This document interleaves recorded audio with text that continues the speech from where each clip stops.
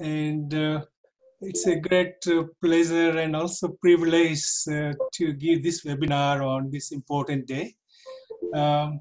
First of all, I'd like to acknowledge Professor Tej Pratap ji and for his nice introduction, and also a lot of practical things he talked and deep in understanding and insights he has. Really enjoyed.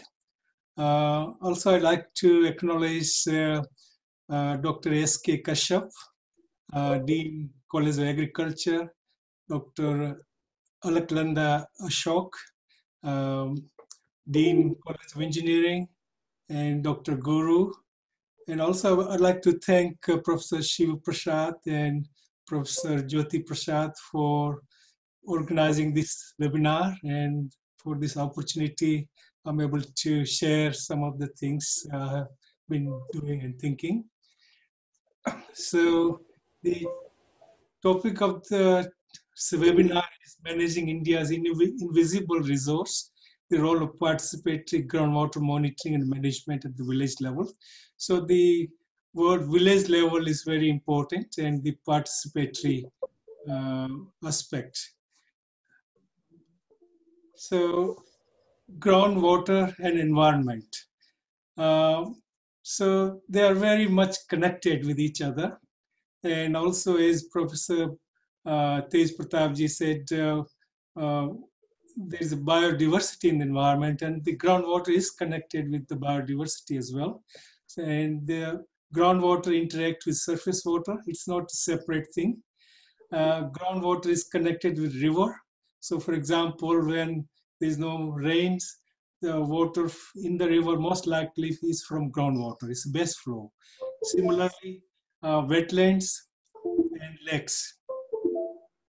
Groundwater also is important for trees, deep-rooted trees, vegetation of all sorts. And so overall, it is very important for environment. Surface water versus groundwater. So we can see surface water, but groundwater is underground. And because we can build dams, we can see the dams. So there has been more emphasis on surface water and more investment by governments on surface water. Groundwater has been invisible, and also groundwater, the flow we can't control. It has its own natural flow. Groundwater pumping is hard to monitor, control in country like India, millions of bore wells and dug wells and so on. The problem of the groundwater is excessive use. So we are using more water than what is recharged. And it's a decentralized resource. So it's not limited to one particular area, but it's everywhere. And so the investment has been lower compared to surface water. So if we talk about the use of groundwater, about 60% of irrigated agriculture in India depends on groundwater. 80% of drinking water in rural areas comes from groundwater. More than 50% drinking water in urban areas and industrial water needs are from groundwater. Country like Denmark, nearly all water supply is groundwater. Mexico City, Kabul, many other cities largely depend on groundwater.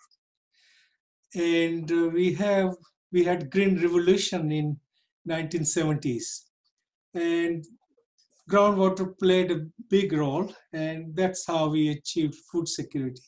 But at the same time, it affected water security. And if we go back, say 30, 40 years ago, 50 years ago, we didn't have pumps, so we relied on bullocks and lifting water. And what these bullocks used to do in a whole day, when you could do in half an hour, that sort of pumping.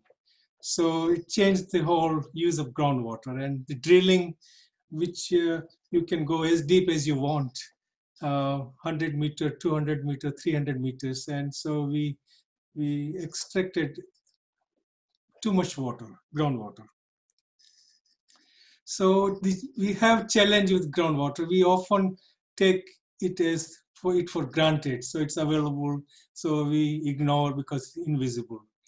And we realize the problem when the well is dry or hand pump is not operating. Also, there is a good chance we pollute groundwater through chemicals and through various other things. And sometimes the quality is not suitable due to natural processes like too much fluoride in Rajasthan and many other parts of India. Fluoride is a problem. Arsenic is a problem. Uranium is a problem, and that can really affect health and well-being of people. Or over pumping can aggravate the situation. Also, it's a replenishable resource, so we need to balance the use and recharge. So groundwater, as I mentioned before, is an invisible resource. And when something is invisible, it's hard to communicate what is happening. And this is one of the challenges with groundwater science and management. So we understand many things, but groundwater being underground, how it flows, where it flows, still a lot of understanding we don't have. So it makes very hard to manage as well. So the challenge is we need to balance. So at the moment we have more use than what is annually recharged. As I mentioned before, it's a replenishable resource. So if we don't replace back, then we have a problem. And that's what we are going through in India, in many other countries in the world. And in very simple terms, when we were doing this project, which I will describe, groundwater challenge. So one farmer said it's like ATM machine. So if we don't put water back as recharge, then if we take more water, then like ATM machine, the money won't come out. So groundwater is like that. So I'd like to share some things we have done in last 9 years in Rajasthan and Gujarat. It's a project called MARVI, Managing Aquifer Recharge and Sustaining Groundwater Use Through Village Level Intervention. The project was funded by ACIR, Australian Centre for International Agricultural Research, and Australian Water Partnership. And it has been running since 2012 and still continuing. So it has 9 partners. Western Sydney University is the lead partners with the Development Support Center, Communities and Technology in Gujarat, and MPUAT in Rajasthan, Vidya Bhavan Krishi Vigyan Kendra, and in Australia, CSIRO, International Water Management Institute, Mekong Regions Futures Research, and Carnegie Mellon University. So these were the key partners, and many of them are still continuing. And we had total 30 researchers and 35 farmer researchers. And MARVI project key activities, three aspects. So participatory data collection, sharing information and building understanding, and engaging with policymakers, government agencies, and groundwater users and other stakeholders. So there's a lot of working with people and learning together. And this project was conducted in 2 states, Rajasthan and Gujarat. So in Rajasthan in Udaipur district and Gujarat in Aravalli districts. And both districts are semi-arid, and groundwater is a big issue in those areas. So when we started this project, we had 2 options. Option 1 was data collection, modeling, and development of scenarios and recommendations. And so it's a lot of some data collection, working in the office and like that. And the other option was bring people together to own the problem. People monitor groundwater, learn together, and develop their own science and strategies and ways to act together. So it's working at the grassroots level. And so option one was easier, but project would have ended long time ago. So the original project was for 4 years, but we are still continuing, and there's another 2-3 years of funding continuing. Option two was time consuming, requiring patience, but has really led to actions by the community. Also, work is ongoing and will get replicated in new areas across India. And the example is Atal Bhujal Yojana. Jal Shakti Ministry and World Bank just initiated this project, and we are working with them. So the MARVI approach. So there are three elements: science of groundwater, community, and government. And often the scientists work with the government in terms of funding and working together, or sometimes government has some programs to work with the community, but all not working together. And that's what we tried to do in MARVI project. So we brought the community, the science, and the government stakeholders together. So who are the actors in the MARVI project? So the researchers, so both the traditional researchers like us and the farmers, we work together. And then we also engaged with the schools and village communities, and then Gram Panchayat, state and central government agencies. And then we had BJs, Bhujal Jankars. I will explain a bit more about them. So these are the main actors in the project. So MARVI means local management of groundwater, improved livelihood, and groundwater sustainability. So there are three main elements. One is aquifer recharge. So understand recharge dynamics with rainfall and pumping. So what happens? And effective planning and design of recharge structures and performance of recharge structures. So understanding the whole recharge dynamics. And the other aspect is groundwater. So how much water is used, what crop to grow, and what irrigation methods to use. And the third one is village engagement and ownership. So involve farmers, school children, and other community members to monitor rainfall, water level, water quality, and so on, and eventually lead to some sort of cooperation. So this project really brought all these three elements together. So what did we really do in the MARVI project? So we trained Bhujal Jankars and work with them on an ongoing basis, not just do the training and let them work, but we really worked on daily or weekly basis with them. They collected groundwater level data, rainfall amounts, water quality, check dam water level, and also we collected socioeconomic data to understand what is happening, why it is happening, and so on. So these BJs collected this groundwater data on weekly basis. They collected rainfall data, and we worked with local schools and community to develop their understanding and their support, and worked with Gram Panchayat, state government agencies. And then we developed tools based on the data collection by villagers and resources for data collection, analysis, and capacity building. And we also kept the connection with the policymakers at the state and central government levels. So it was not, the aim was to really make a difference.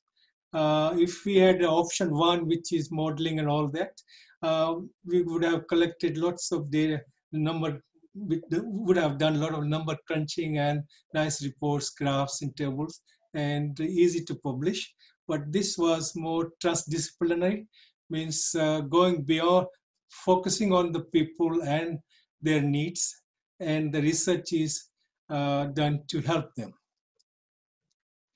So these Bhujal Jankars, we engaged these local volunteers. So they were from primary school to high school pass, these volunteers.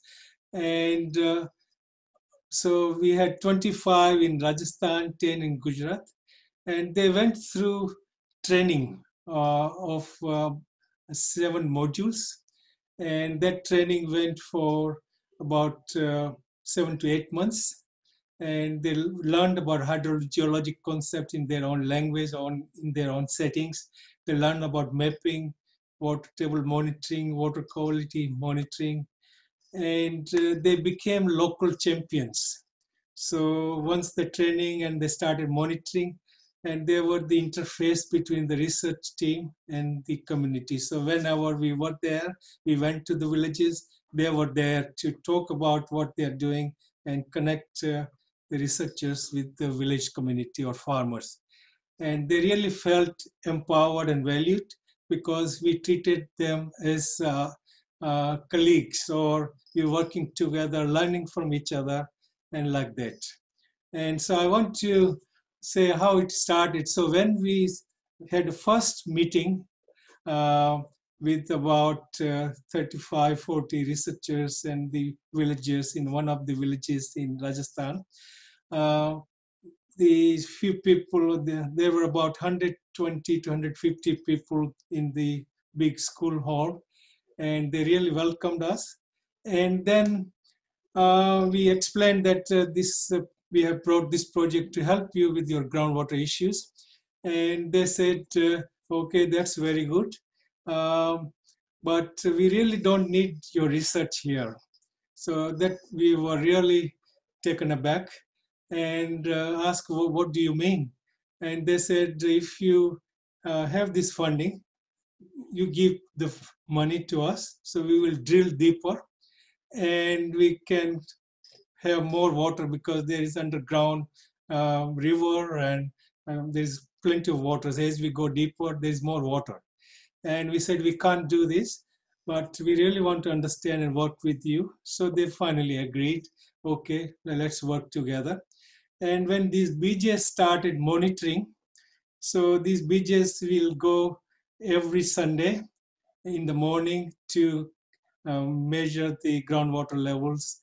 And so these other villages or well owners will ask them, what are you doing? Why are you doing? They will explain that we are monitoring this groundwater. And they also didn't know what will be the value of their monitoring of groundwater level. And we were not sure how accurate their data will be.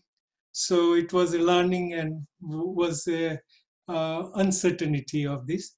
But then they kept monitoring every week, and then people after a few weeks, the same farmers started asking, um, what was my water level last week, or what was my water level last month? And then after 7, 8 months, we had another forum in the same villages. And the whole conversation from giving us the money, we go deeper to saying that groundwater is not unlimited and water table fluctuates with the rainfall. And we need to, there is no unlimited water.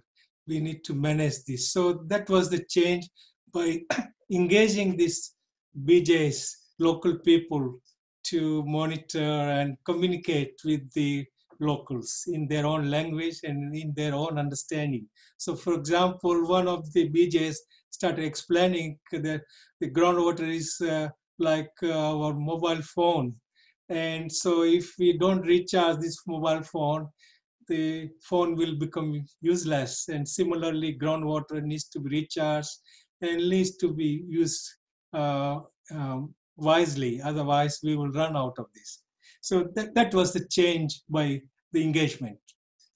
So this example of how these BJs went for training in their own settings about various things from mapping to land use and planning for water in their language, their setting at the very basic level. And so that was some done in classroom settings, some in the field, and they really enjoyed and they felt empowered. So this is an example of one classroom here, and that was in the university in Udaipur. And these people, when I happened to be there and asked, well, what's your reflection? And they said, we never thought we will be in a classroom in a university. We were primary school past people, but they really felt proud. Similarly, these BJs working in the field, monitoring things, what this BJ in Gujarat marking the well, which they will be monitoring, like that. And we had lots of meetings with the villagers, working with them and trying to understand the issues. And this is one of the graphs of water table fluctuation measured by one BJ in one of the villages. So when after 4 or 5 months, when we got all the data and we were plotting this data, and when we saw the good pattern, what is happening, we were really surprised that their data can be reliable. This is another example of the water table fluctuation measured in one of the villages of about 25 wells. And it clearly shows the pattern, how it changes, and from pre-monsoon to the post-monsoon. We also measure the check dams in the area. So because the check dams provide the groundwater recharge, and again that monitoring was done by these BJs. And we also wanted to make sure that they will do a good job because one of the researchers was doing PhD, and she wanted to make sure that these data are available and can be used for her PhD. So we gave them a mobile phone, and so they took the photograph of the reading, the gauge board, and also recorded. And when we analyzed those data and the photos, their recording was about 98% whatever is on the pictures. So what that shows is these villagers can collect good data if we support them, nurture them, and work with them. And we did simplified science based on this data and understood the water balance. And that is published in international journals and like that. So what it means is we don't need to be very complicated. We can still use local data. We always don't have all the things we need in terms of resources, the background information, but we can work whatever we have, limited historical data or limited resources. And this is a good example of that we can do and get insights and get understanding what is happening. Now we collected so many data over last in the first 2-3 years, and so we had 250 wells monitored in Rajasthan, 110 wells in Gujarat, and they are being monitored every week. So you get a lot of data, and how do you manage them? So we thought of some centralized system. So we developed a app called My Well. And through that, these BJs or the BJ facilitator can help them to upload, and other people can visualize data in terms of what is happening in almost real time.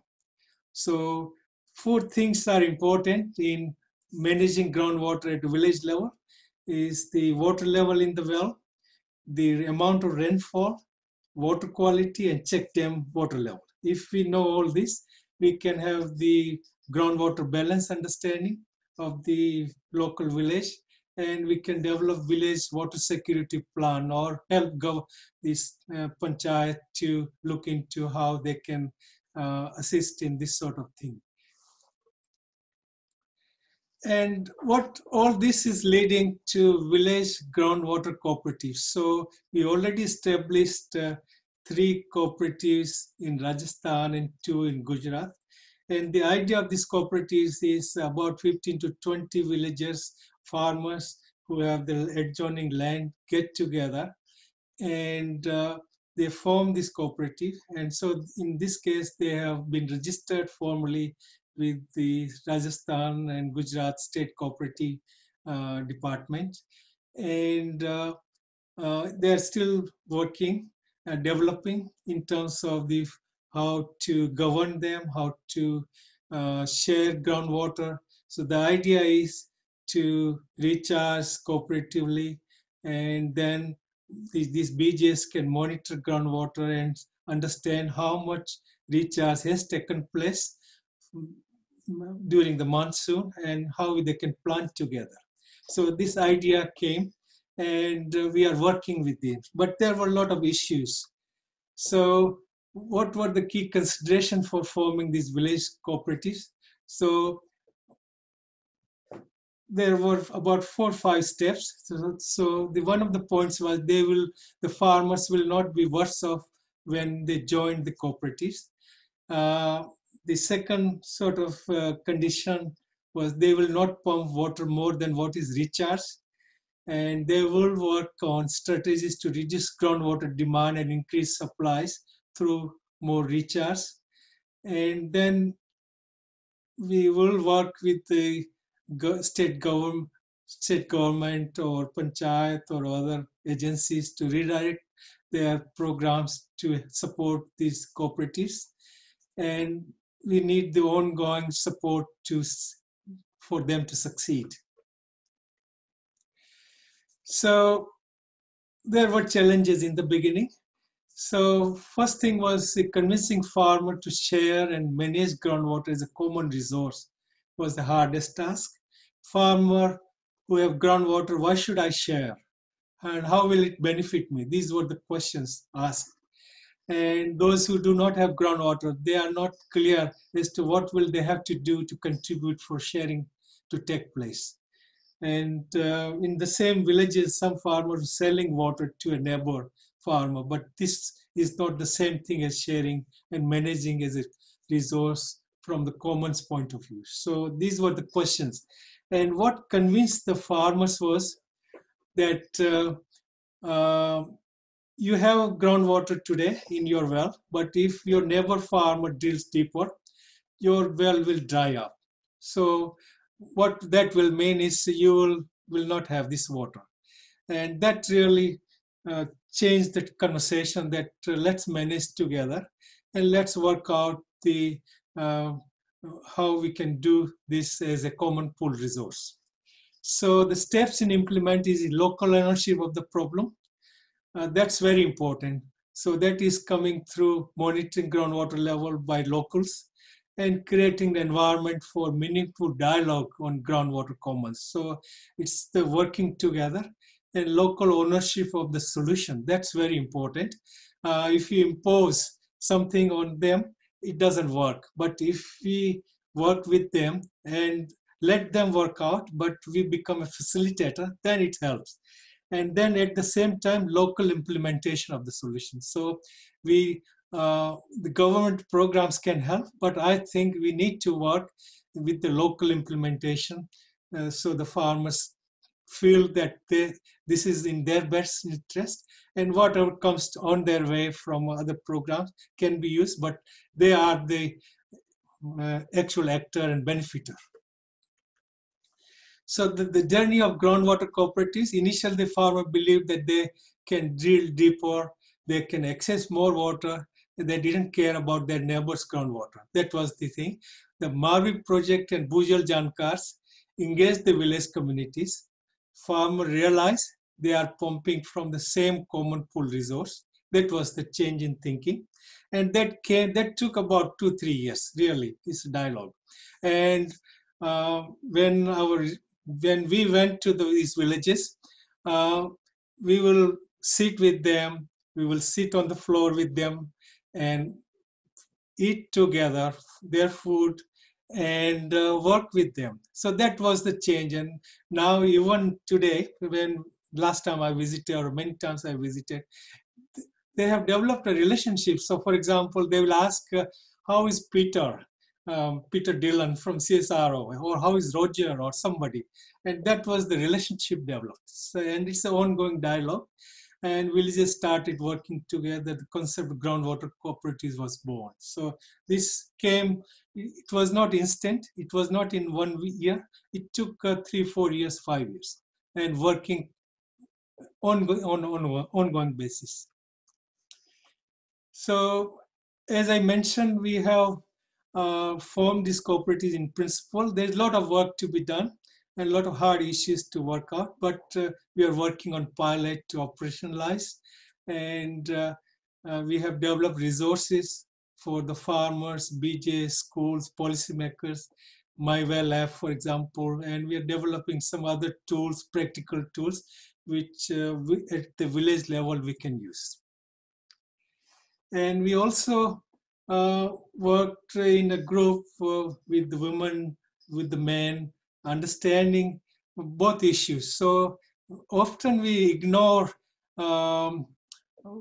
some stakeholders, and so that's why we don't get a full solution, sustainable solution. So we try to understand what are the women issues in terms of water, what are the issues, how does groundwater impact on education of girls, for example, or women who have to fetch water from a few kilometers sometimes, and how does that affect? And so we understood, and we're working on these things as well.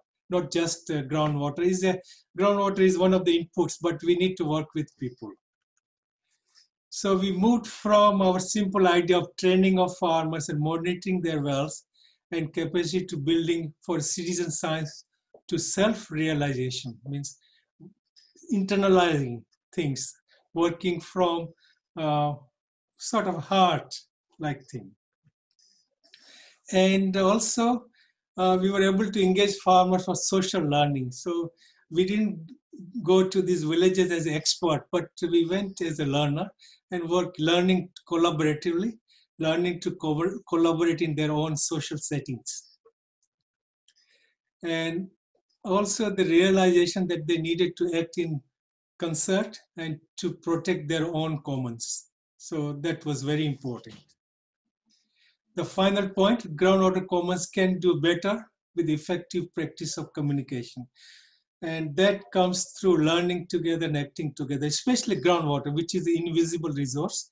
And we need to make this visible through monitoring, through dialogue, through working together. So in conclusion, a complex problem often requires simple solutions. And this is very much true for groundwater management. The participatory village level monitoring approach developed in MARVI can empower village communities and help develop their own groundwater dialogue, management dialogue, and strategies. Communication about what is happening, what can be done, and how it can be done is the key with the common pool and invisible resource such as groundwater. And we need to develop and simplify groundwater science that can be used and understood by farmers and implemented by government agencies. So that's very important. Otherwise, things remain in papers and in books.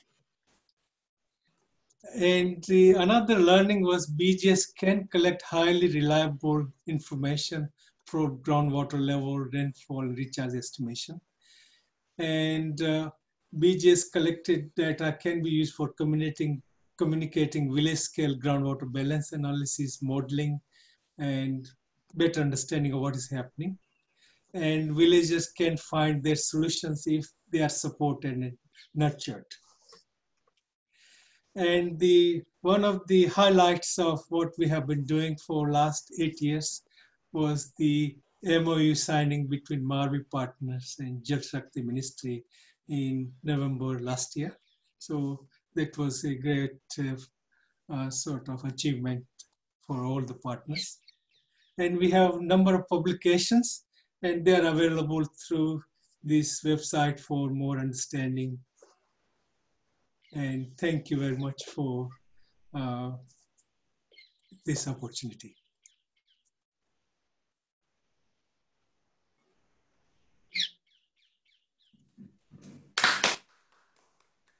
Thank you, Maheshwari ji, for a wonderful talk. Thank you. It was quite knowledgeable, and you are doing a great work with your team. Congratulations. Thank you. So I'm happy to receive any comments, or we can have some sort of dialogue or discussion. I'm sure there would be a lot of questions to you. Well, sir, there are usually questions in our question answer section. So I'll be reading them out one by one for you. And I hope because participants are still putting their queries in the question answer section. So I request participants to please put the queries in the question answer section, and that too relevant. And I'll be addressing them. I'll be passing them on to Maheshwari sir, and he will surely answer, right? So, sir, the first question is, means from your side, are there any valid suggestions for reviving the rural economy of hills in Uttarakhand in the wake of people coming back in droves post-COVID-19? Yeah, definitely. I think water is one of the important inputs. And I think if we can make water sort of available and supplies reliable, they can start some agricultural, say, cash crops or things like that. And that can really give them pride and work locally. So this is something also Professor Tej Pratap ji also mentioned. The springs are drying up, for example. And if we can do something on how we can recharge and understand what is happening to these springs, for example. And this is one of the projects we have, which GBPUAT is leading, this SPARK project, understanding the springs and rejuvenation of springs. Yes, sure. We will plan few things with you, and we will surely do. Would like to do few things to increase the water level of our groundwater. Maheshwari ji, I think this question will raise a kind of an opportunity for you. As I see, the ground situation of Uttarakhand is that wherever the migration has taken place, wherever you see that agriculture has been abundant, the real problem is the service water sources have dried up. So the challenge here would be, because unlike in the plains, the digging a well becomes very difficult. But the thing that I had discussed, the technological innovation of underground check dams, to see that you revive a smaller spring source or that small water source, or it's गाँव वाला भाषा में छोटा सा नाला बोलते हैं या कुछ भी, but without water nothing can be done. Yes. Definitely excess use of water like we do in plains is not necessary in the hills. It is water for critical times that you need. It comes. दूसरा शायद इसमें जो जरूरी चीज है, we can tap the rainwater source. Yes. Rainfall will keep coming. There is abundance of annually rain, the water source that would be there. But then it's not in our habit to conserve. Yes. Mountains में इसके ऊपर कोई काम नहीं किया गया कि भाई how to harvest and reserve rainwater for critical times. Yes. If we have that kind of strategy or research strategy, how do you capture rainwater in different ways? How do you conserve it? कैसे करना है उसको?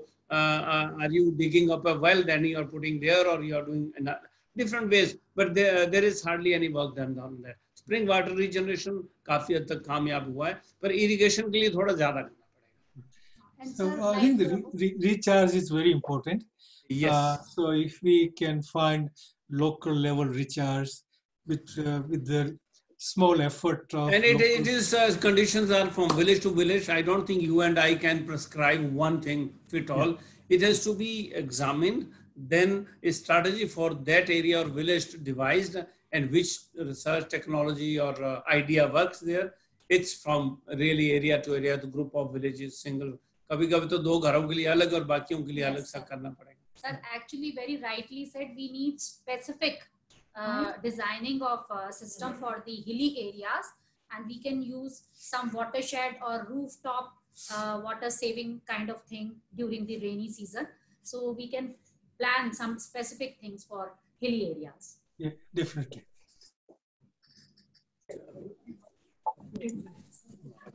Sir, we have one more question. So the question is, participatory water management is a very good tradition.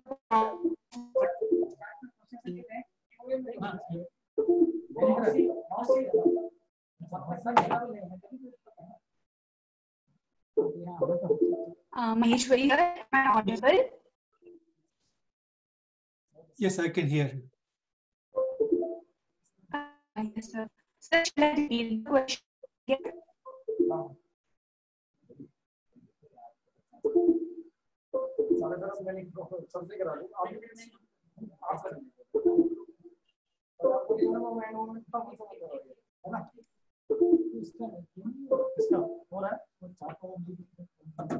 कौन सा chart question and answer इससे हो ना mouse से क्वेश्चन ऐसा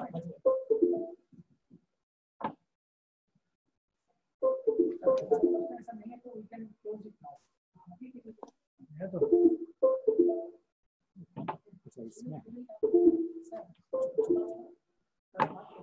hello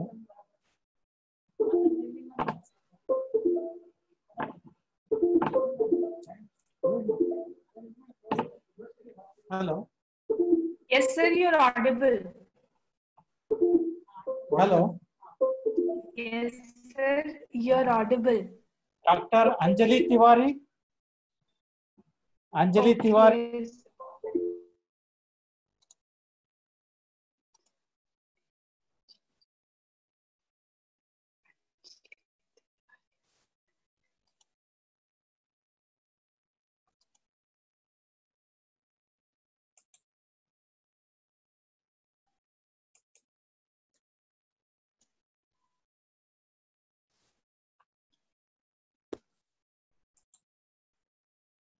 Sir, Dr. Anil Joshi from Kumaon University is putting a question to you. Sure. Hello.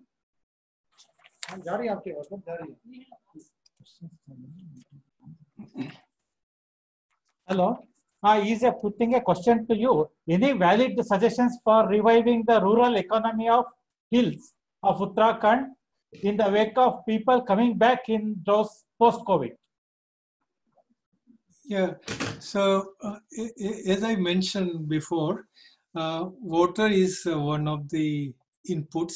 So if we can provide water access through recharge and better management of water and support for efficient irrigation, I think that can help some of the people to grow crops, which will help in the reviving rural economy. So there are a lot of other things need to happen, but water is one of the important inputs. So if water is there and if other things can be organized, we can certainly revive the economy.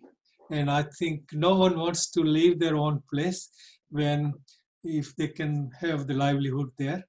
And I think it's with this COVID situation, many people have come back, and we need to do something. And water is one of the areas we need to work on. Okay. Next question is from hydrology department. Great talk, Professor Basant. I would like to ask what your view of groundwater quality issues of India as we are in above pollutants. Professor What is Prasad, what is your what is your view of groundwater quality issue of India, as we are in hub of multi-pollutants? So, if I understood correctly, you're asking about the groundwater quality in India. Yes, please. Okay. So, groundwater quality, we've done some study on water quality in 2 watersheds, and I have understanding of the other areas. And so what we found was fluoride is a big problem in the areas where we worked. Arsenic is a serious problem in West Bengal, in part of Bihar, and like that. And also salinity is a problem in many places, and part of this is due to pumping too much groundwater. So as we go deeper and we expose the aquifer rock to oxygen and other things, some of these pollutants are mobilized and can come to our groundwater supplies and drinking water supplies. It can be a big issue. Also, recently we have found that from another study, uranium is a problem in some parts of northern India, and that's very serious. So water quality is a big issue. And once, if we, due to the human activity, if we pollute groundwater by industrial and pollution or some other reason, it's very hard to, it takes a long time and it's very expensive, and maybe we can't do much once we pollute. So we need to be very careful about the groundwater quality. It's like, say, Ganga River, for example, pollution. And similarly, we can do the same harm or even more harm to groundwater. So quality is very important, and it's a serious issue for a country like India because of all the pumping that has been happening and all the other activities.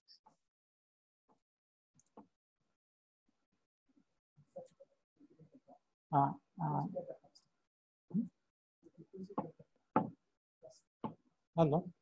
Yes.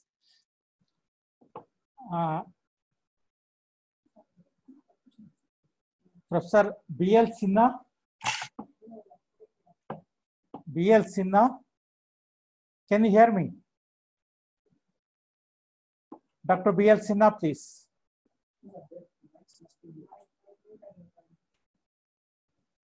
Hello. Dr. Sinha. Okay, audience. Dr. Sinha, please. Sir, shall I promote Dr. Sinha to a panelist? Yeah, yes, please.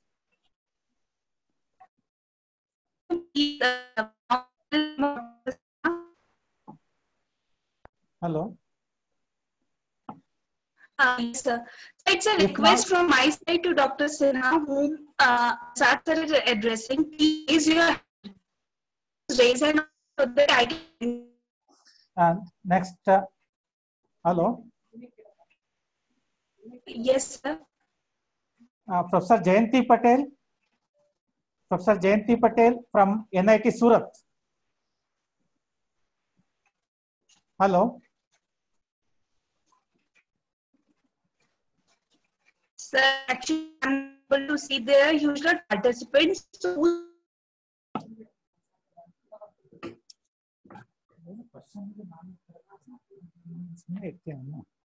Hello. Dr. Jayanti Patel, can you hear me?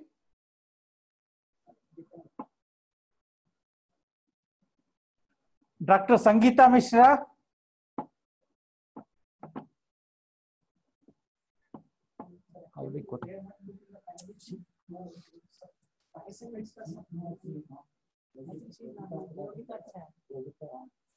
Last time we did.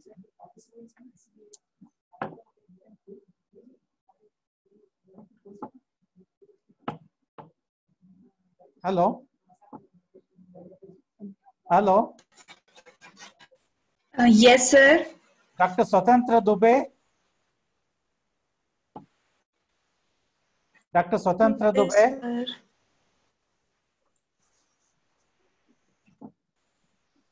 Yes, sir. Wait, sir.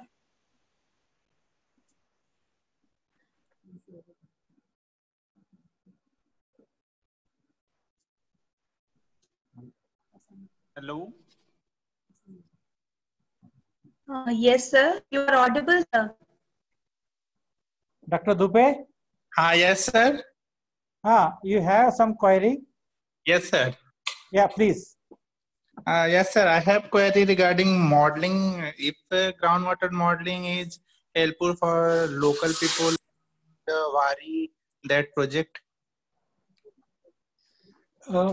So the modeling has a place in research and can help, but what is required is a modeling that will help understanding for the practical intervention.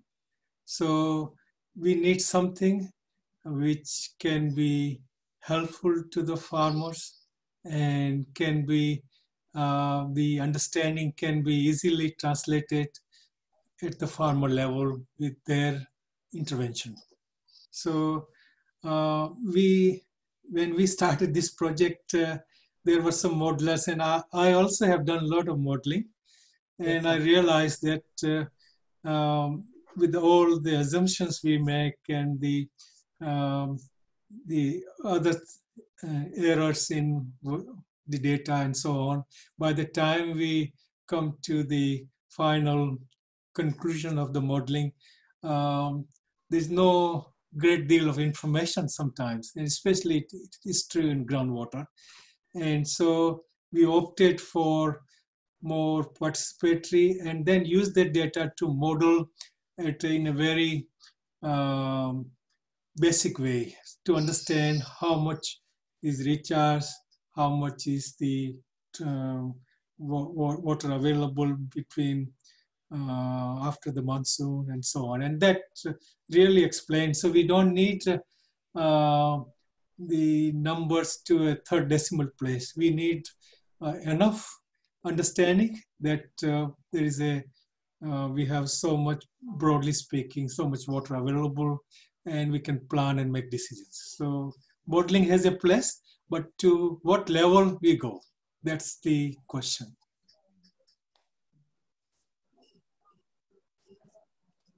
Thank you. Next, please, Yogita. Sorry, Deepti. Yes, sir. Yeah, you please introduce yourself, please, audience. Next is the last discussion. Next question.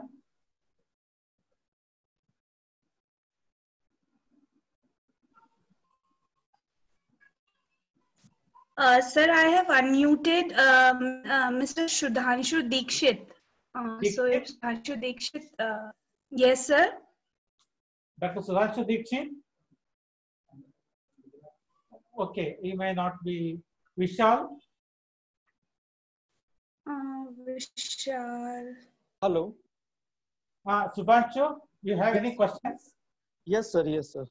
Actually, yeah, yes. Actually, last year, sir, we have getting one project, a small project, that is in Gujarat, that is related to check the well efficiency. Means government has initiated lot of recharge well in different part of the cities to recharge the excess rainwater.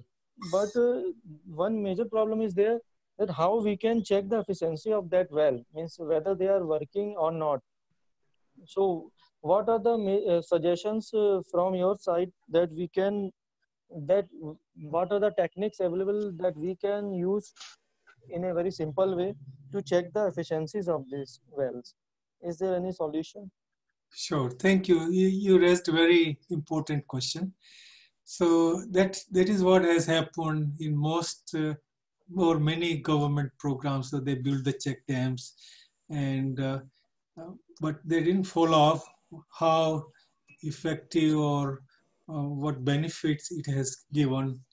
Rarely it is done, And so in the case you referred to, if we can monitor groundwater level in that area, just the water level, for example, how deep the water level is, say every month, for example. So before the monsoon and then during the monsoon and after the monsoon. And if we do enough monitoring in enough, say, open wells or something like this, that can give us from year to year comparison and within the year. And if we do some areas where we are not doing any intervention like recharging, then you can see what difference it makes. So that will be a simpler thing, and doesn't require any sophisticated equipment, just a simple measuring tape with a float, and we note the reading. And then with some analysis, we can do how much difference it has made. And also the rainfall, it is important to monitor, so we understand what is the response of rainfall. And once you have several years of data, then it starts telling the story that, okay, this is how much it has influenced. So monitoring is very important, and important in the sense that it gives you satisfaction that it is working or not working, and how can we change. And also it gives confidence to government agencies, departments, that, okay, this thing works and we can invest more. Or it gives confidence to local citizens about what they are doing, and it inspires other people. So it's a very important area, and that's how you can understand how effective it is. Okay, thank you so much, sir. Thank you so much. Next, last is Vishal Kandagale. Vishal. Hello. Can you hear me? Can you hear me, Vishal? Yes, sir. I can hear you. Do I am audible, sir? You are audible. Please introduce yourself, please. Sir, my name is Vishal, sir. I am from Tumkur, Karnataka. I am a research scholar from Siddhganga Institute of Technology, sir. Sir, my question is, do I am audible, sir? Yes, you are audible. Hello? Yes, you are. Audible. Sir, right now in Karnataka, many of the villages are dependent on groundwater only, sir. And the major problem here is the fluoride contamination. My question is, the recharge of groundwater is a better solution for geogenic contamination, because here in Karnataka there are large number of RO plants are there. We are using RO plants to provide our drinking water.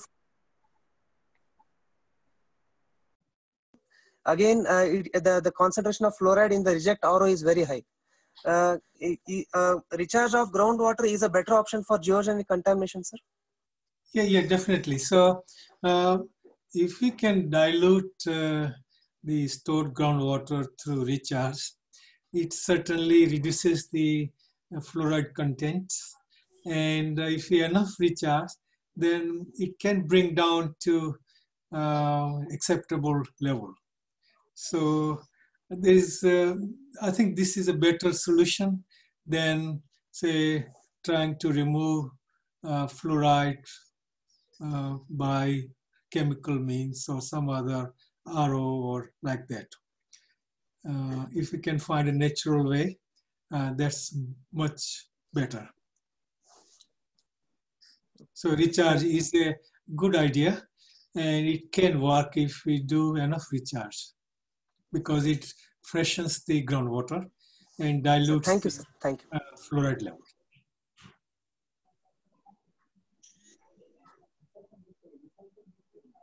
Dr. Narendra Jain. Good morning, sir. I would like to ask a very simple question. Am I audible to you, sir? Yes, you are. Sir, as far as Rajasthan and Gujarat are concerned, you have worked there, and just I would like to know what are the challenges that you have faced while recharging those areas, Rajasthan as well as Gujarat? So first thing is convincing farmers that you can do recharge yourself, because generally what is happening is they will lobby the panchayat or watershed development department to construct a check dam, for example. And check dams are located where people can influence the decision. But most farmers um, are away from check dams. So what we have done in last 3 years is local level recharge. So collecting rainwater into a pit and then recharging into the well, nearby well. So um, right now the government of Rajasthan has agreed to put more such pits, recharge pits. So they are about 50 cubic meter in size. And if we can have a filling of these check recharge pits 7 to 8 times during the monsoon, that will be about 300 or more cubic meter of water. And that is enough to provide 4 or 5 irrigations for 1 bigger land. And that pit takes less than 3% of the area.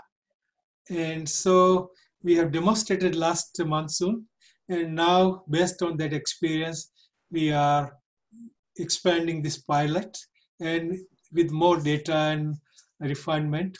If this works, I think this is the way to recharge groundwater at a individual farmer level. So they don't have to depend on big dams or check dams, but they can do themselves. They can look after themselves, maintain, and that they realize that what they do through this local level recharge benefits them. And it is, if everyone does this, and especially in hard rock areas, they get the benefit of it locally.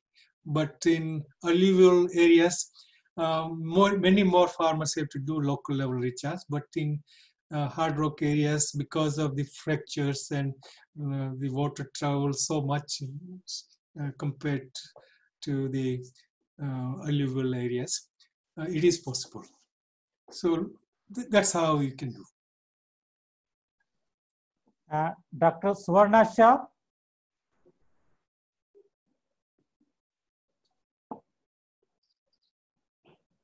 Reshmi. Dr. Reshmi. Dr. Suvarna Shah, please.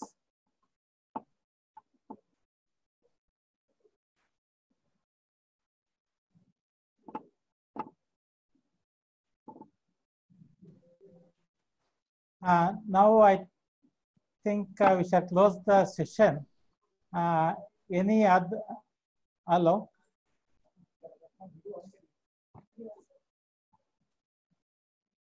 Dr.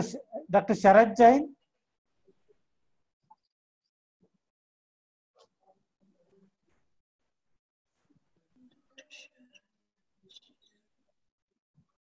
Dr. Joshi? Can you hear me, sir?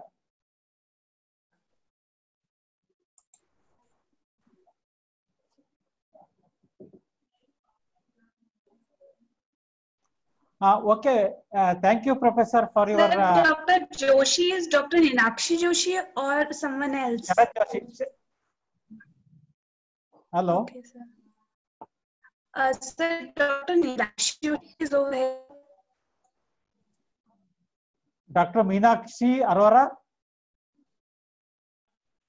Dr. Meenakshi Arora. It's okay. Fine, sir. Thank you for your nice presentation. Now, I'm just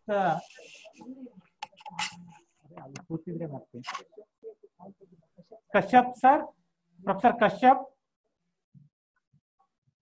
Professor Kashyap. Sir, he is not here. Sir, He let me make a call to Dr. Kashyap. Yeah, please, please, please.